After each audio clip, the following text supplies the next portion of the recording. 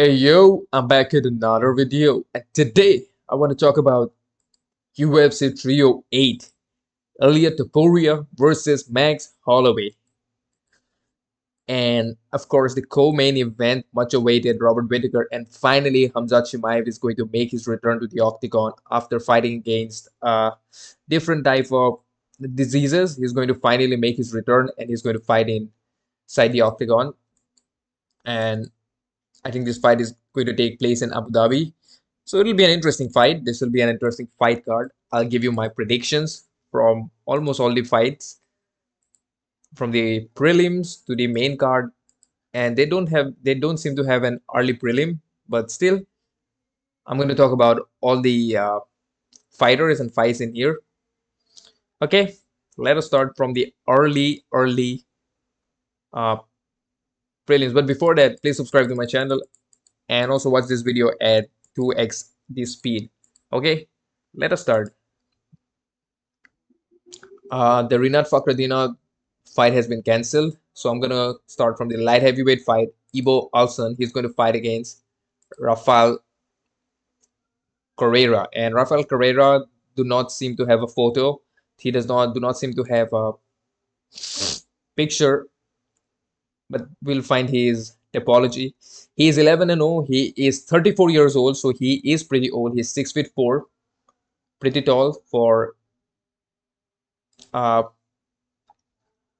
the light heavyweight division. But I don't know. The Rinat Fakhreddinov fight apparently has been cancelled, but still, I'm gonna talk about it.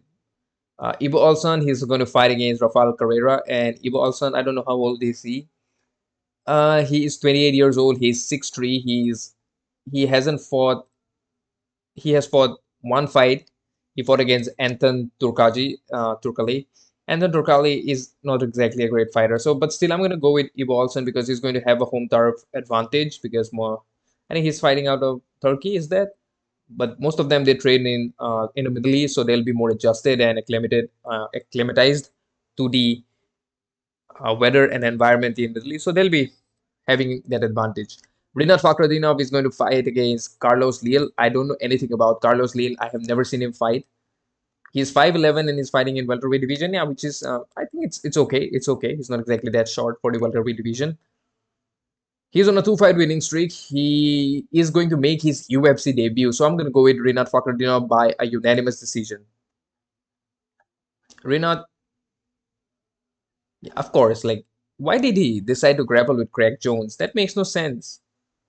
April 20, why did he decide to grapple with Craig Jones? But then again, yeah, maybe it was in karate combat. So yeah, I mean, definitely he was going to lose against Craig Jones. If when it comes to grappling, ain't nobody in UFC is going to beat Craig Jones. Nobody. He won against Nicolas Delby by split decision. So I'm gonna go with Rinat Fakhreddinov probably by a unanimous decision or maybe whatever, a split decision. Victor Hugo is going to fight against Farid Basharat. I'm gonna go with Farid Basharat by a unanimous decision. I'm gonna go. That is going to be my pick.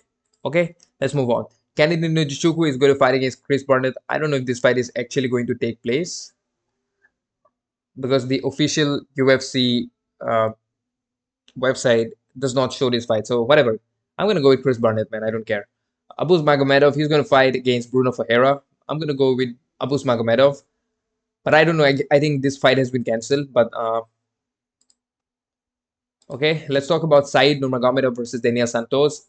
I'm gonna go with Said Nurmagomedov by again a unanimous decision. The same reason they're going to have a hometown advantage, a home turf advantage. That kind of does work in your favor. I don't know how is. I think Said lost right recently to somebody. I don't know. I think yeah he lost to Jonathan Martinez. Jonathan Martinez is actually a really good fighter, but I don't know how good Daniel Santos is. I haven't seen this guy fight. He fought against Johnny Munho Jr. He fought against John Castrada back in 2022 and 2023. So I'm gonna go with Said Nurmagomedov. It just makes no sense. Mektiak Oralbay from where is he from? Tajikistan? Is he from Tajikistan? He's from the same place where is he from actually? I don't even know what this country is. I think he's from Tajikistan. He's from Kyrgyzstan, yeah. He's from the same place that is Valentina Shevchenko is from, right? I think so. I think so. Okay. Miakte Korolbai, I think he's going to win this by a unanimous decision. Probably he will get tired in the last round, but apart from that, he's going to win this fight really easy. His only loss was in 2020 against Khalid Satweb, uh, which was a long time back, and he lost that by unanimous decision. And apart from that, he has always been winning. He did win against Elvis Brenner, which was again in 2024. He won against Uros Medic. I remember this fight.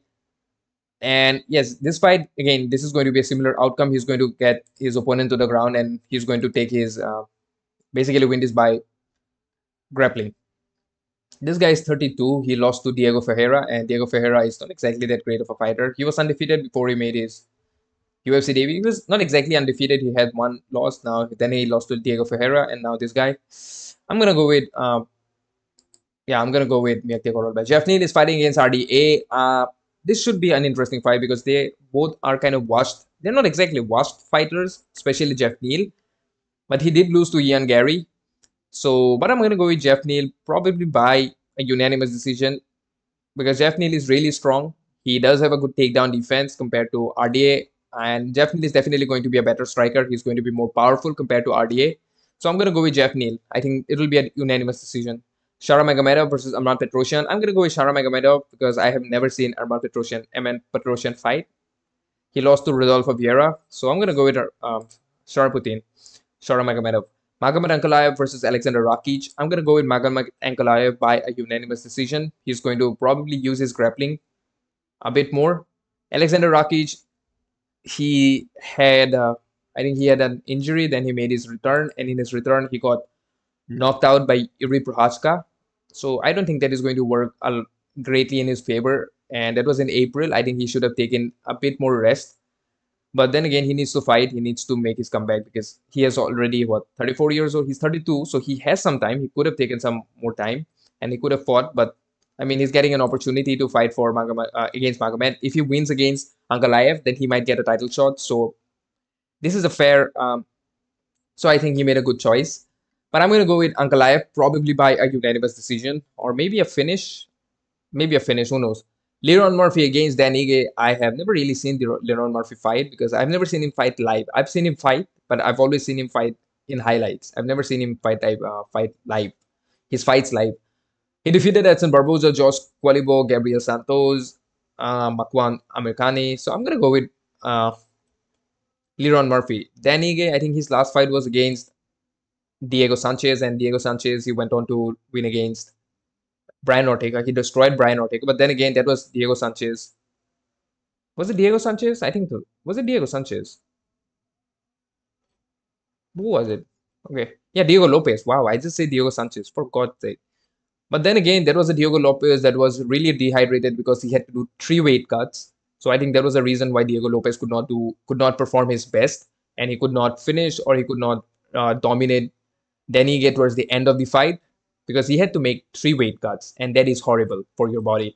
But as far as this fight is concerned, I'm going to go with Leron Murphy. I think he'll have a striking advantage. I think he will have the speed advantage over Denige. I think Denige will probably have more power in his shots. So I'm going to go with Leron Murphy. Co-main event. Interesting fight. Interesting fight. Robert the Reaper Whittaker, the last time he was supposed to Khamzat Chimaev. Chimaev pulled out, and then Whittaker had to fight against Ikram Aliskerov, and Aliskerov got knocked out. He got destroyed, and now Aliskerov is going to fight against somebody. I don't know who he's going to fight against, but yeah, that was a bad beatdown on Aliskerov, man. Imagine Aliskerov lost to Khamzat, then he decides to step in short notice, thinking that he can take on Whittaker, and he had to take the beating of Khamzat's share. Aliskerov is just catching strays, dude. He's just catching a lot of strays. Robert Whittaker. Ozzy. I'm gonna go with Khamzat Chimaev. I don't know if this fight will be 3 rounds or 5 rounds. I don't know how many rounds will this be.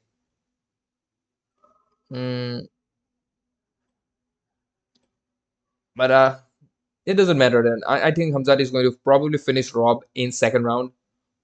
I don't know if he will finish Rob in 1st round, but I can see him finishing Rob in 2nd round because of his wrestling and grappling. Robert Whittaker is a good wrestler, but I don't know if he has fought a grappler who's as good as Khamzat Chimaev. And of course, Whittaker will be the toughest opponent Chimaev has fought. And Whittaker is 33, Chimaev is 30, but Whittaker has taken a lot of damage. He has been in wars against Yoel Romero. He has had a really good fight against Izzy, the second fight. In the first fight, he got lost. Then he fought against Paulo Costa, Jared Cannonier, and then who else was there? I think Vittori. I mean, Whittaker has fought against everybody in the middleweight division. He conquered the middleweight division. Marvin Vittori, he lost to Dricus du Plessis. That was a really bad beatdown by Dricus du Plessis. He lost in the second round. Because Dricus is a really, like, he's a heavy dude. Like, he's really strong. And he has that ability to just make the fight really grimy and really, like, ugly. But he somehow manages to he manages to get a win. For Paulo Costa, he went 5 rounds. Was it 5 rounds? I think it was a 5 round fight against Paulo Costa, but he won that by unanimous decision. Ikram Aliskerov destroyed Aliskerov in the fight, completely destroyed him. But still, I don't think he will be able to handle Khamzat Chimaev's grappling. If Khamzat decides to strike, I think Khamzat will have more power, but Whittaker will have more, I would say, accuracy. And when did Khamzat fight last? He fought against, yeah, it has been exactly 1 year. Yes, it has been exactly 1 year since he last fought against Kamaru Usman. But then again, Kamaru Usman actually did good against Khamzat Chimaev, and that was a short notice fight. But still, Kamaru did well. Now, thinking that Robert is also a good grappler, but let's see how it goes. I'm gonna go with Khamzat Chimaev probably by a second round finish. I think so. I'm gonna go with Khamzat Chimaev probably by, you know what? I'm gonna go with unanimous decision. I think that would be a better pick, or maybe he finishes Rob. Who knows? I'm gonna go with Khamzat Chimaev probably by a unanimous decision. Yeah, that's going to be my. Now the main event. This is going to be a really long video. How long is it? No, it's a short video. Okay. Ilia El Matador Topuria, the current UFC undisputed featherweight champion of the world. He's fighting out of Georgia. He's fighting out of Alicante, Spain. He lives in Alicante, Spain. And he's a Georgian, Spaniard, Russian. I don't know. He speaks like 10 different languages. And he's going to fight against Max Holloway. I think Ilia is going to win this by unanimous decision. I'll tell you why. I think Ilia is going to wrestle in this fight. He needs to wrestle against Max. He might do some good striking against Max, but I think Max will somehow give him problem when it comes to the distance. I think Ilia will probably win round 1, and then Max will probably win round 2 and round 3, and then Ilia will come back in round 4 and 5, and he will win this by using his grappling. He needs to use his grappling. If he just strikes with Max, I don't think it will be a really good fight for him, because Max, when it comes to even Volkanovski had to grapple with Max Holloway to win in the second fight. So yeah, I mean, apart from Volk, nobody has really defeated Max. This new Max Holloway. I mean, of course, Conor McGregor defeated Max Holloway when he was 20 years old. Now he is 32. It's been 12 years. I remember, man, I was in 7th grade or 6th grade. Yes, I think I was in the 7th grade when Max Holloway was fighting. Yeah, I was really young. And now I'm 24. I'm going to turn 24 pretty soon.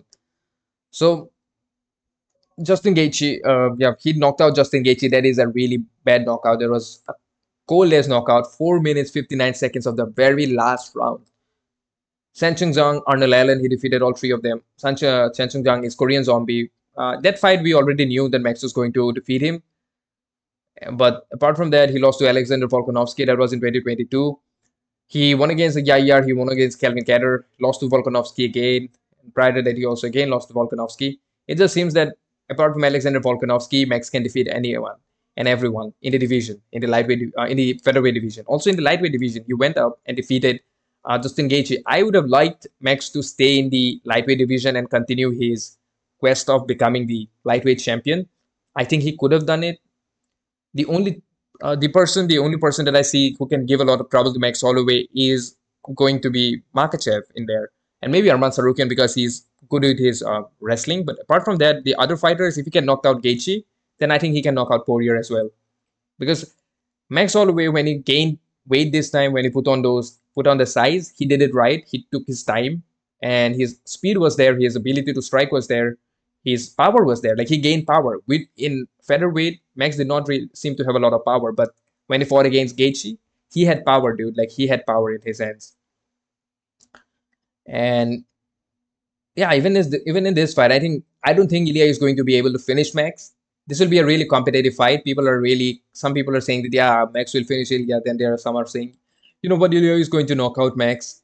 I don't think. It is what it is. It is what it is, brother.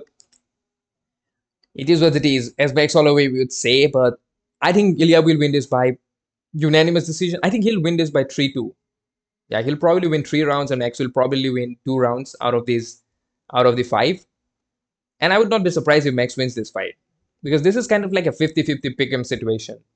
I don't know. I've never seen Max being that good against, like, his fight against Gaethje. I thought Gaethje was going to win that one by unanimous decision, but it turns out Max was winning that by unanimous decision, and then at the last moment he just decided to point towards the ground and started striking. And then what? Boom!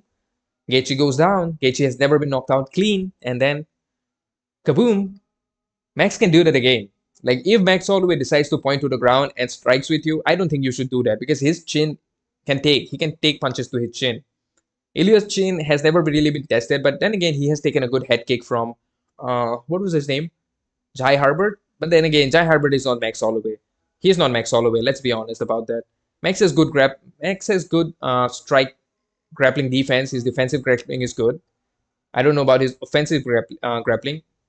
But Ilya has said that he's going to strike with Max. I don't think he's going to do that. He seems like a smart person, at least inside the octagon. He seems like a really smart person. He has a good game plan. If he gets close to Max in the close quarters, I think Ilya is a better boxer.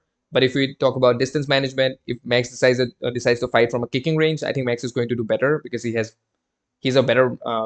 more reach. Not exactly boxing reach, but he's a taller fighter, so he'll be able to stay on the outside, and he can jab Ilia Topuria. Max is a good jab. Max is a good powerful jab. If his jab is accurate, if he can establish his jab early in the fight, then I think Max can get a win.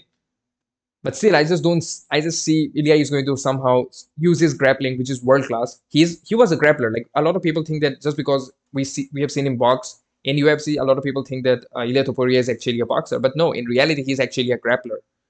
He started with, I think, Greco-Roman and Brazilian Jiu-Jitsu. And prior to making his UFC debut, he was actually a really good grappler, and he was choking people out. And he hasn't fought in UFC. Like, most of his fight has been in UFC, I believe. He made his UFC debut in 2020, and Max made his UFC debut probably in 2012 or something. It was like, I'll have to see when Max made his UFC debut, but just look at his first fight was a triangle choke back in 2015, and then RNC, guillotine, mounted guillotine, anaconda, triangle armbar, punch. I think that was prior to his last fight before UFC. And when he came on to UFC, he won his first fight by unanimous decision. And apart from that, against Yusuf Zalal, and after that, Damon Jackson punches, ground and pound, Ryan Hall, finished Ryan Hall. That was a really satisfying finish. I just remember when Joe Rogan was very high on Ryan Hall. Ryan Hall is doing these Iminari rolls, and for God's sake, I'm so happy that Ilia Topuria finished Ryan Hall, because he was doing that stupid Iminari roll. The dude should have been kicked in the head. I genuinely think, like, if someone does that kind of stupidity inside the octagon, they should be kicked in the head. I think soccer kicks should be made legal so that people get kicked in the head and they don't try that stupid stuff. Come on, fight like a man, dude. Jai Harbert, the Jai Harbert fight was really good, because he got knocked down in that fight. He took a really bad head kick, and then somehow he was able to come back in round 2 and knock out Jai Harbert clean. Ilia Topuria has, by the way, Ilia has like really good power in his hands. Not exactly as powerful as Josh Emmett or Steven. What is it? The other guy's name? Who the fuck is that guy? Not Conor McGregor, the other guy that he talked about. Jeremy Stephens. He has really good power, but Ilia's power is like more accuracy power. Bryce Mitchell, he ragdolled Bryce Mitchell in the second round. He did get dominated by, like, got took down by Bryce Mitchell, and Bryce could not really control him he probably controlled him for like a minute or something, or probably like the last 30 seconds. But in the round 2, Ilia came back and just took down Bryce and ragdolled him and finished him by a triangle choke. And there is Josh Emmett. That was a really good performance by Ilia. He won that by unanimous decision. He was never really in danger in that fight, even though Josh was throwing haymakers. Ilia was able to find his shots, and he landed cleaner shots. He landed more accurate shots. And then, of course, in the 5th round, he was able to win that by a grappling. Like, he basically took down Josh Emmett. Against Volkanovski, knocked down Volkanovski, which we already knew that he was going to finish Volkanovski, because I don't think at that point had recovered from the beatdown that he took, the knockout that he had against Makachev. So that was like we all knew. But this will be his hardest test in my opinion, because Max is fresh compared to Volk. Max is somebody who's actually young. Max is 32. Ilia is 27. Ilia is 5 years younger than Max. Imagine, Max Holloway is an older fighter. We are all getting old. So yes, my prediction is going to be Ilia Topuria. I'll repeat my predictions. When did Max make his UFC debut? I just wanted to look at that.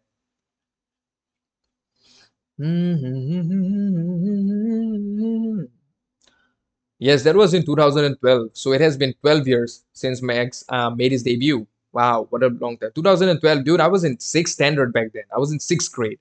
I was a sixth grader. And now I'm 24. I'm turning 24. Dude, wow, I'm getting old. This has made me feel really old.